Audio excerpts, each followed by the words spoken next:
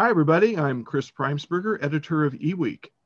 Thank you very much for joining us today for this latest eWEEK eSpeaks session.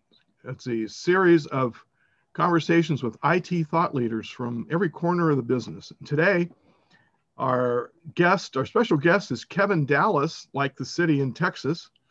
And he's this new CEO, relatively new CEO of Wind River. He's been in the job for 1 year. Kevin, welcome. Thank you, Chris. And are you actually in Dallas today? Where are you? Actually, Kevin Dallas from England, living in Seattle. That's where I am. Is that where you are? We're all over the place. So I'm actually in Seattle. So Wind River, as you know, is based in Alameda. Right. I spent a whopping 2 weeks in role in Alameda, and the rest of that time has been spent in Seattle, unfortunately, with the lockdown situation. Well, I know it. Isn't that something? We're getting real tired of this. We got to get out of this syndrome. We will. Lockdown syndrome. We're getting down here in the Bay Area, we're getting a lot of Seattle type of rain, but of course we need it. You know, you guys up in Seattle don't need the rain, right? No, we don't. And it's also getting a little bit more mild here. So I think, our rain is moving down to you and we're getting more of your sun up here. So I'm optimistic. We're switching it up. Tell me a little bit about your background, Kevin. So I'm actually originally from the UK, born and raised there, graduated in electronic engineering, worked in the semiconductor industry initially in companies like National Semiconductor, NVIDIA, then spent about just over 20 years with Microsoft in different areas from PC software to embedded devices, and then most recently in the cloud and AI group. And then took the role with Wind River in February of 2020, 2 months before COVID lockdown. Took the role with Wind River and having a fantastic time. Yeah, tell us about the high level of Wind River, what it does for our viewers that aren't familiar with the company. Yeah, Wind River is a 40-year-old company, for those that don't know. And it's a leader in the area of real-time operating systems with more than 2 billion endpoints powered by Wind River software. And the company was previously owned by Intel. TPG, a private equity company, acquired Wind River from Intel about 24 months ago. And we are now a private equity owned company. And what we're looking to do is to essentially transform the company into a leader in intelligent systems. So we have been a leader in real-time operating systems. We are the #1 in that area. And we're looking to transform the company into the #1 in intelligent system software. Yeah. Can you define what the difference is between an intelligent system at the edge and an intelligent system, say in a data center or somewhere else? Yes. Well, one of the things that we're seeing in the industry is this huge shift towards digital, huge shift towards AI-infused applications. You've seen it primarily in the IT departments to date. I call that the first wave of digital transformation. Now what we're entering into is what we call the second wave of digital transformation, which is where a lot of these digital, cloud-native AI capabilities are now moving to the edge. So when you look at autonomous vehicles, robots, drones, these are intelligent systems that are really transforming many industries. And these are intelligent systems that require software that runs right at the edge on the device, in the far edge cloud, on the private cloud, all the way through to the public cloud. So you're having these new distributed systems now that are running to deliver on these new advanced scenarios. Really exciting times, because we're now living in a time when the advanced technologies to make these systems a reality around cloud, data processing, and AI are now available with, again, small, low-cost hardware. So now we can actually deliver these new intelligent systems. Yeah. About 6 years ago, 5-6 years ago, I wrote a column. I wasn't the only one, but I definitely remember writing about this convergence of things that we had happening all at once. We had the network pipes that could carry all this. We had the storage, the unlimited storage, and basically unlimited storage in the cloud. we had these new chips that were running cooler but faster and carrying better loads. And I mean, everything about IT was converging into this spot, this window of opportunity that you could do things like this. You could take these heavy applications with intelligence in them, machine learning, aspects of machine learning in them, and they didn't have to run in a huge, powerful server in one location. You can run them in all different places. And good examples are smartphones, for God's sake. Yes. Look what we're running on our smartphones right now.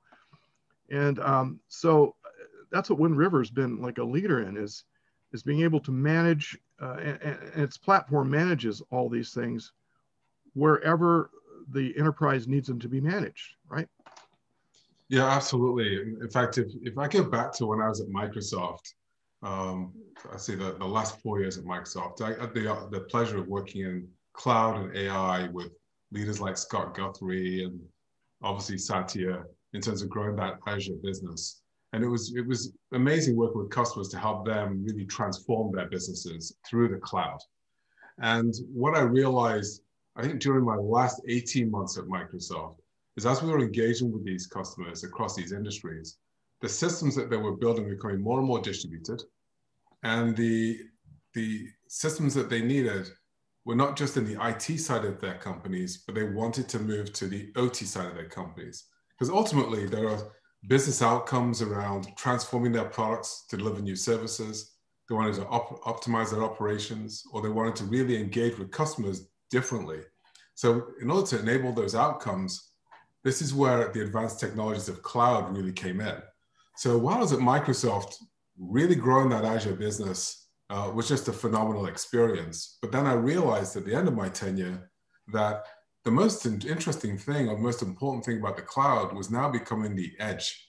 And to your point, when you have edge devices, like a mobile phone that I have here, that is actually running a data center inside of it, or an autonomous vehicle, again, a data center on wheels, you now are entering a world where more and more compute, data processing, AI, and machine learning can actually run at the edge. Right. And that is the transition, or the secular trend, that we at Wind River are looking to enable. Right. And how does Wind River work? Is it a cloud service, or is it that plus if you need to run it in a server in a private cloud or in a data center, can you do that too? Well, when you look at the software and tools requirements of these intelligent systems, there's a need to be able to develop your system. And that, when I say develop the system, meaning create a platform that can run both on the device, the far edge cloud, or in the public cloud.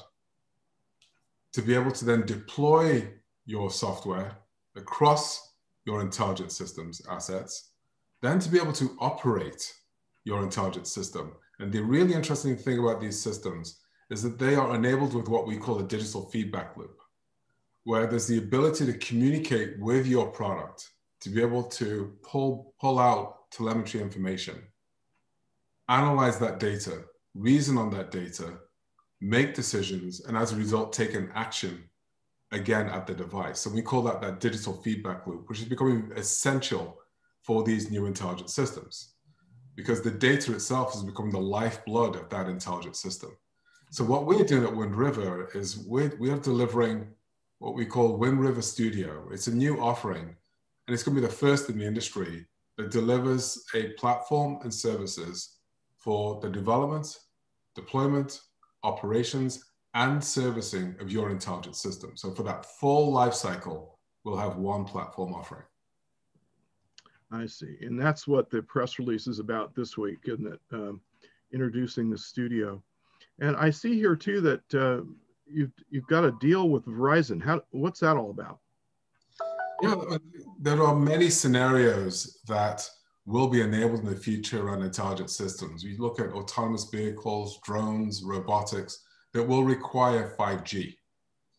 So we have a partnership with Verizon that is going to essentially enable 5G to be used in these types of scenarios, particularly with enterprise customers. So that's the ultimate objective of the collaboration.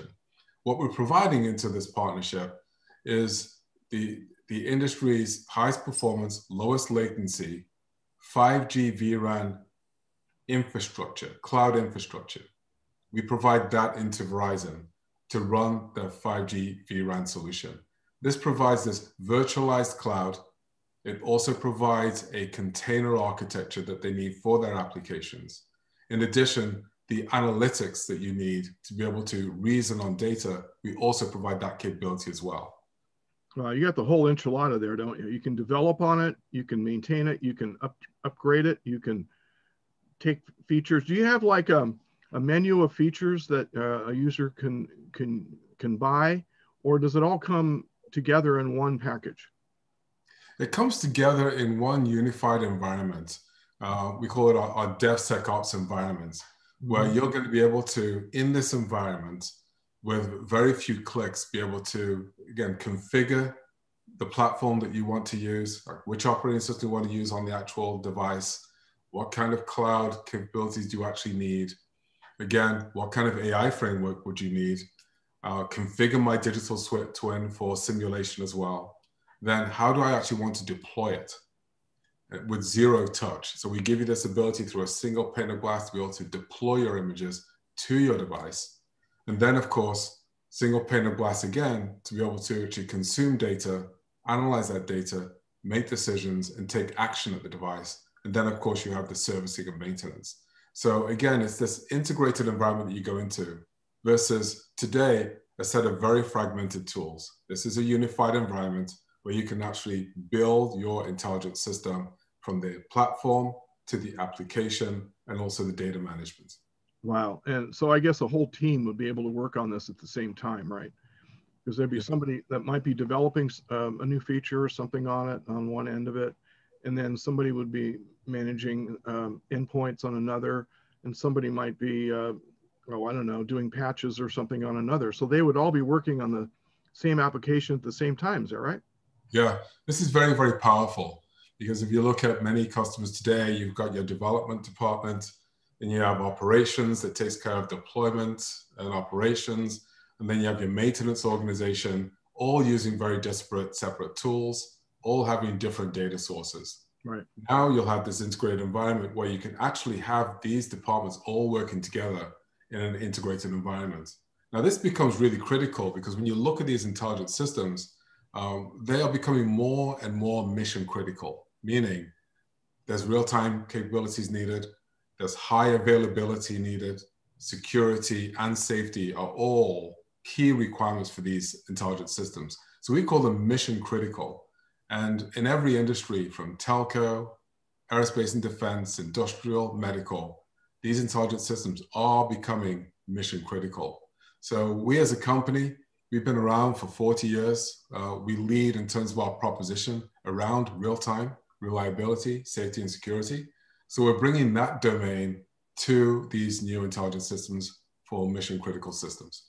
Okay, Kevin, we just got about a minute left. Can you just kind of sit back and tell me a trend that you're seeing here in your field that customers are asking you for, maybe a feature they're asking you for, or some other kind of trend?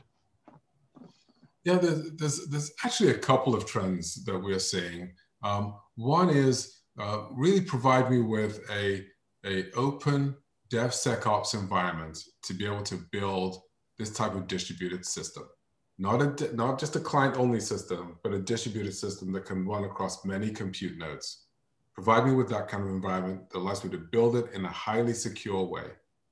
The second major ask we're seeing is the ability to realize the value of their data.